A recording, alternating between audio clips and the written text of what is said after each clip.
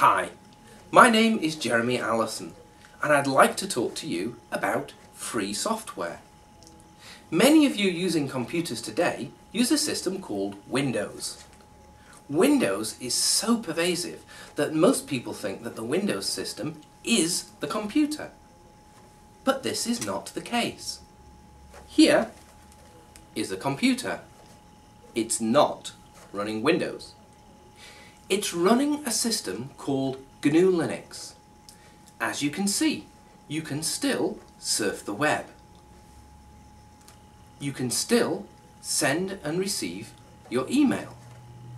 You can still listen to music and watch videos.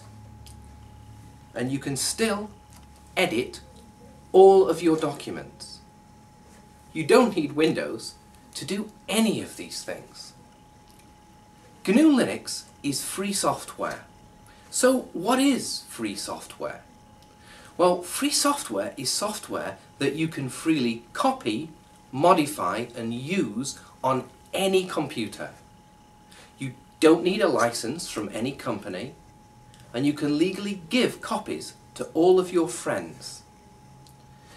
Many of you might have heard of a program called Firefox, a web browser that runs on Windows and GNU Linux. Firefox is an example of free software. Well, what's the big deal about free software? Is it better software? Well, yes, actually, it is. Free software is more secure.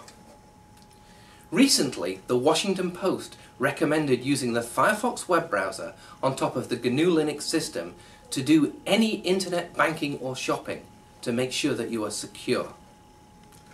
GNU Linux doesn't suffer from any viruses.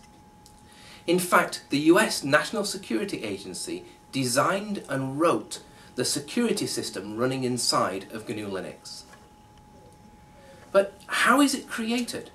Nobody works and does this for free, right? Well, free software is created by collaboration. Collaboration between individuals, companies and universities. It's developed by software engineers in the same way that scientists do science. Openly, collaboratively and peer-reviewed. Just like the World Wide Web. It's no surprise that in fact the World Wide Web was created by scientists using free software. Anyone can fix the software, anyone can modify it to do whatever they need. That's the freedom that you get with free software. So why haven't you heard of it before? Is it a secret? Well, it isn't a secret from some of the largest companies in the world. They run much of their business with free software and the GNU Linux system. What do they know that you don't? Well, they value their freedom. And you should too. To learn more, go to www.fsf.org and visit the Free Software Foundation. Remember, every time you use the internet, you're using free software.